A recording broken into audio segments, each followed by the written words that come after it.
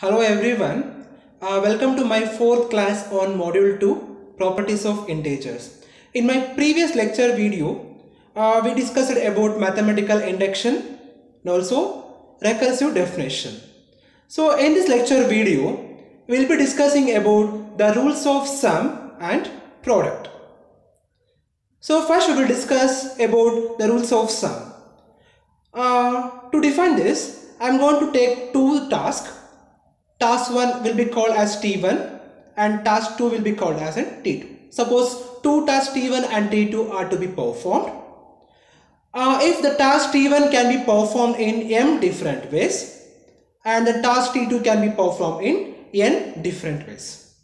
Okay, and these two tasks cannot be performed simultaneously, and out of these two tasks, one task like T1 or T2 can be performed in m plus n ways. So since both we cannot perform simultaneously, so any one task out of these two, any one like T1 or T2 can be performed in m plus n ways. So this is called rule of sum.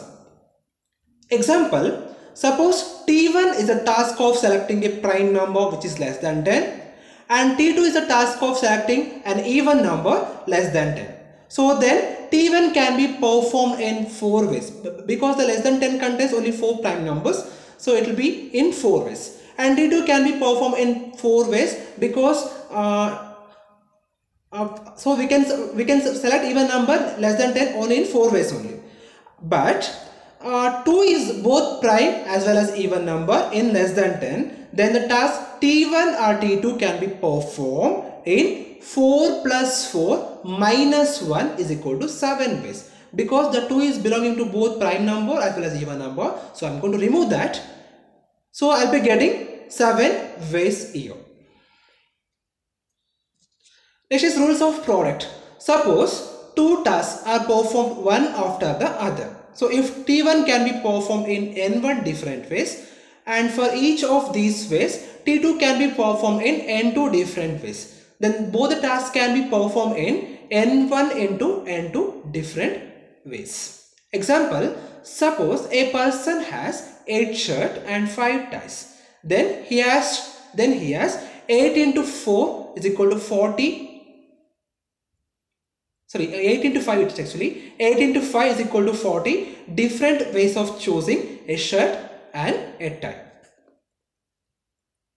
Problem number 1. Cars of a particular manufacturer come in 4 models, 12 colors, 3 engine sizes and 2 transmission types.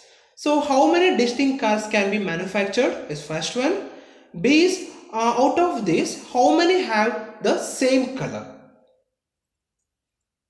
Okay, so first one, by the product rule it follows that the number of distinct cars can be manufactured will be 4 models into 12 colors into 3 engine types and 2 transmission types, so it will be equal to 280.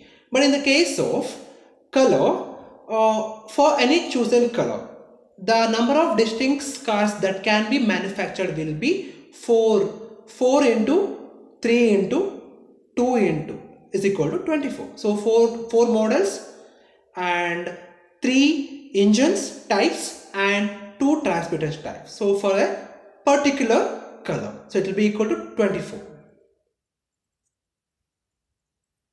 Problem number 2. Find the number of proper divisors of 4,41,000. Solution, we note that 4,41,000 can be represented like 2 cube into 3 square into 5 cube into 7 square. So therefore every divisors of n is equal to 441,000 must be of the form 2 power p into 3 power q into 5 power r and 7 power s. So where this p varies from 0 to 3, q varies from 0 to 2, r varies from 0 to 3 and s varies from 0 to 2. Okay, fine. So now the divisor, it will be called like d. So p can be chosen in 4 ways here.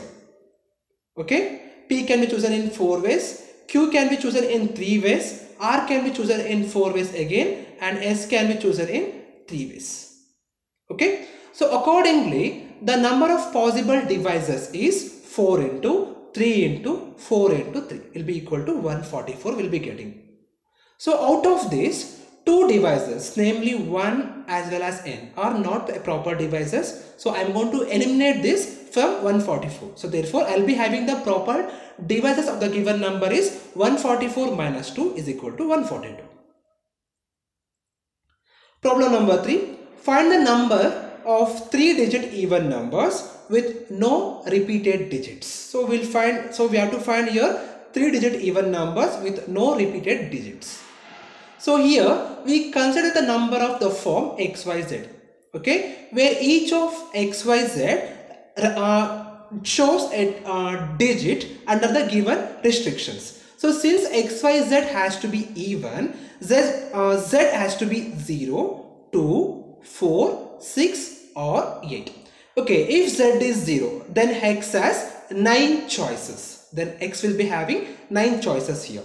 And yz will be having 2, 4, 6, 8. 4 choices will be having. Okay. So then x has 8 choices.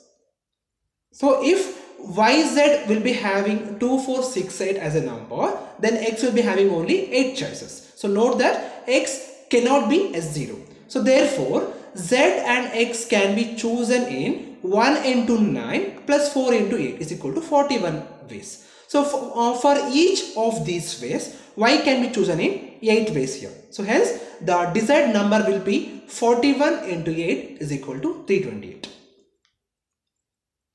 Thank you.